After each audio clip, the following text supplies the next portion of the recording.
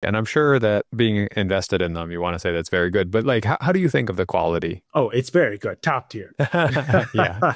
This one is called Aescape. They are a robotic massage table. So you imagine a massage table. It's got two robotic arms on top they've got specialized ends that allow them to actually perform the massage like a masseuse. You lay on the table. You're looking at an iPad beneath.